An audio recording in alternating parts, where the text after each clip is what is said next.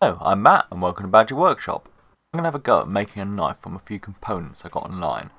I bought a blade, a brass bolster and some plastic to make a sheath out of. Before I go any further, I'm going to wrap the blade in some masking tape. This will protect the blade from getting damaged during the build and also stop me from cutting myself. The bolster needed a little filing and then it could slide over the tang of the knife. One of my favourite hammers is my S-Wings one with some leather washers on it, so I wanted to add some to my knife. I cut out some discs using a leather punch. I then used a smaller punch to remove some material in the centre so it could slide over the tang of the knife.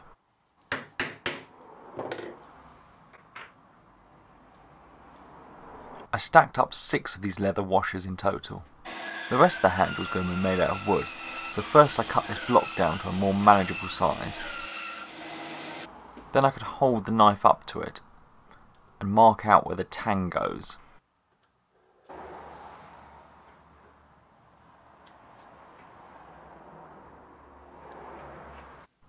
I drilled a series of holes in the end of the block of wood for the tang to be bashed into.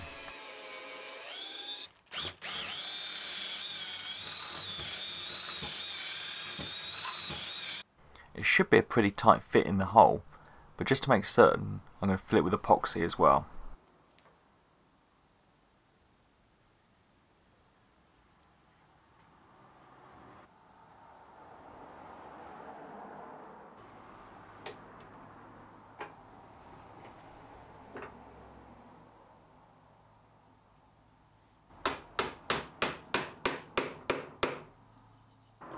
I pushed the tip of the knife into a block of wood and then I could clamp it up and leave it overnight to dry. With it dry and out of the clamp, I could sketch the shape I wanted the handle to be.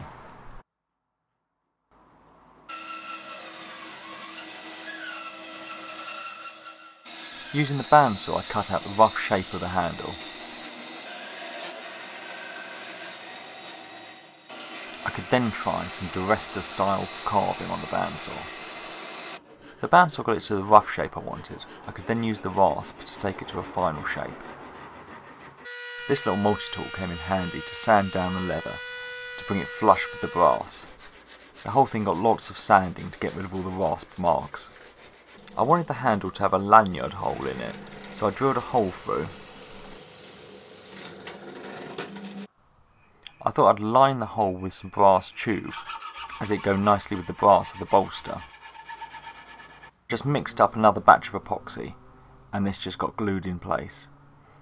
When it was dry, I could then file it flush with the handle of the knife. To finish the handle, I just used some Danish oil, and I'm really pleased with how the colour came out. With the actual knife made, now it's time to start the sheath. So I put the knife into the plastic sheath, and then I wrapped it in lots of cling film to protect it from getting wet. The piece of leather I had for this then got soaked in some warm water for about 10 minutes to soften it up. When it was nice and soft, it could come out of the water, and then working quite quickly before it cools and dries, I could fold it round the blade and clamp it in place. This method is called wet forming, as when it dries the leather should hold the shape. It now just needs a couple of days to dry out before I can do anything else. When it's completely dry, the clamps can come off. I can then use a pricking iron to mark out where a row of stitching is going to be to hold it all together.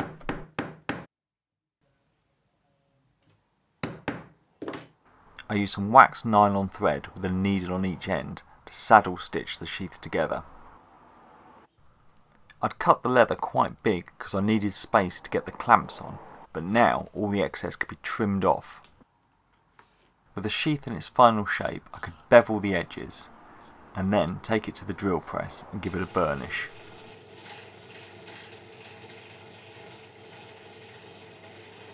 I added a leather lanyard to the handle, and that's it all done. Thanks for watching, and please subscribe for more videos.